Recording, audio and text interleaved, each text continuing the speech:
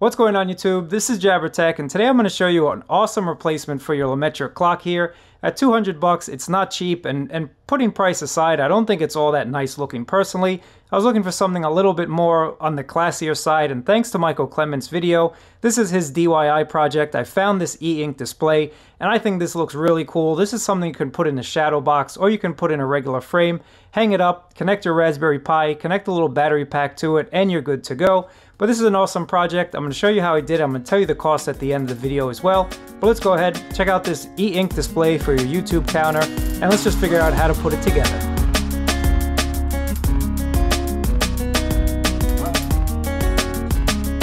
I'll link all of these items that I use down in my description below. To set this up, I would say it's on the easier side. It really is copy-paste.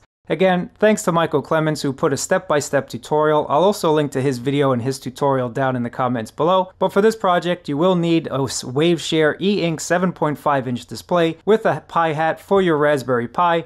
I chose to use the Pi Zero here because, well, it is a cheap option and you don't really need a lot of power to run an e-ink display. It's only going to refresh a couple times a day and it doesn't take a lot of power at all. You will need a case. I'm going to change it up a little bit from his video. I did buy a case, and you will need a micro SD card. I'd recommend at least a 16 gigabyte, but if you have something laying around, that should probably work as well. So let's get into the steps and I'm going to show you how I set it up. Before removing the plastic film, my suggestion would be make sure your cutout is perfect because you don't want to remove this plastic film.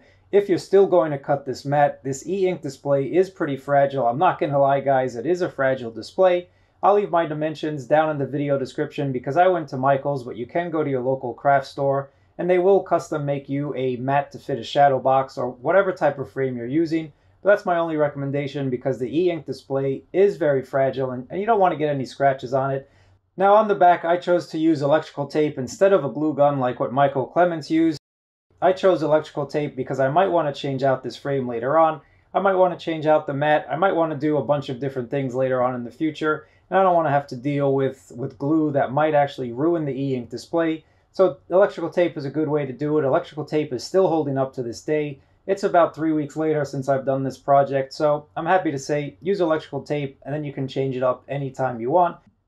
The next step is to make a cutout through the back felt of the shadow box frame. And in order to do this, I just took a razor blade, I measured it out, and it doesn't have to be perfect because it is going to be behind the mat, so you're not really going to see it.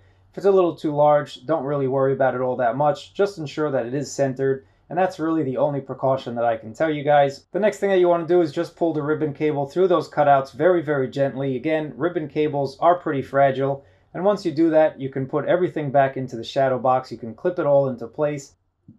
And now for the next part, again, I put my Raspberry Pi Zero in a case, and I am going to use a glue gun to glue it to the back of the shadow box frame.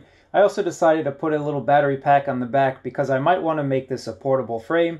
The battery pack itself is not going to power up your Raspberry Pi forever and ever. This is only about a couple hours solution, 3 hours or 4, depending on the size of your battery pack. But it is a good way if you want to refresh your display at a specific time. You can just go ahead, plug it in, let it refresh, and then unplug your battery pack. At the end, I did decide to make it more of a fixed focal point in my house, so I do have it hardwired to an electrical source. I do actually have this plugged in at all times.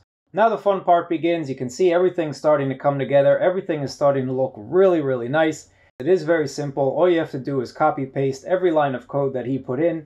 For the Raspberry Pi, I decided to go with the Light OS, but you can do a full OS if you want an actual graphical interface. And you do need to enable SSH on the Raspberry Pi as well as put in your Wi-Fi information. If you don't know how to do this, I will leave links down in my description below. Once you log into your Raspberry Pi again, now I did this on a Windows machine and I remotely logged into the Raspberry Pi Zero. All you have to do is pull up Michael Klements' guide, and it is as simple, guys, as copy and pasted each line of code. Copy one line, wait for it to finish, copy the next line, wait for it to finish, so on and so on. This is the finished product, and I think it came out really well. This is something I'm very proud to display on my mantle. Doesn't matter how many subscribers you have, if you have 20 million, if you have 2 million, or even if you just have 20, it's still an accomplishment to be on YouTube. It's still a lot of fun to be on YouTube. I have a lot of fun making videos for you guys, and I'm just having a blast as well, so I wanted a way to actually showcase that, and I think it's an awesome project.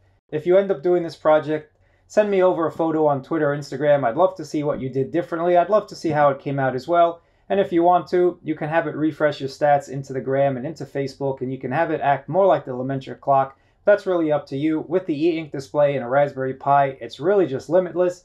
I appreciate you guys watching, and I'll catch you in another video.